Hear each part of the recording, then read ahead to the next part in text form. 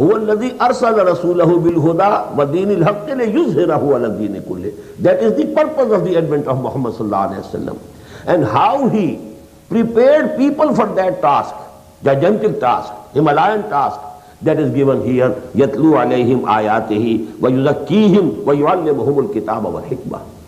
That is why you find, just as that ayah of Surah As-Saf, we saw it when we were studying Surah As-Saf, it has been repeated thrice in the Quran. هو الذي أرسل رسوله بالهدى ودين الحق ليظهره على الدين كله ولو كره المشركون. Ayah number 33 of Surah At-Tawbah. هو الذي أرسل رسوله بالهدى ودين الحق ليظهره على الدين كله وكفى بالله شهيدا. Ayah 28 of Surah Al-Fath. هو الذي أرسل رسوله بالهدى ودين الحق ليظهره على الدين كله ولو كره المشركون. Ayah number 9 of Surah As-Saf. In the same way, the main or essential wordings and the terminology used in this ayah number 2 of Surah Al-Jumu'ah, it has appeared in the Quran 4 times. This can give you an idea how important it is to understand the methodology. As I said in some of my lectures before also, that to do something, there is a definite method to do it.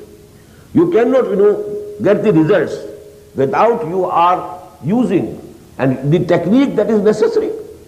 That is the way that it should be done. If you are not adopting it, then you may be very sincere, you may be very hardworking, but you won't get the results. I gave you an example. There is a particular season in which wheat can be sowed, and then only you can hope for the harvest. But if you are sowing the seeds of the wheat in wrong season, you may be very sincere, you may be very hardworking, but you will not get the harvest because you have not taken to the true methodology.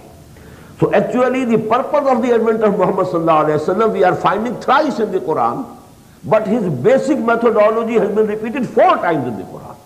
So that can give you an understanding of the measure of the importance of this methodology.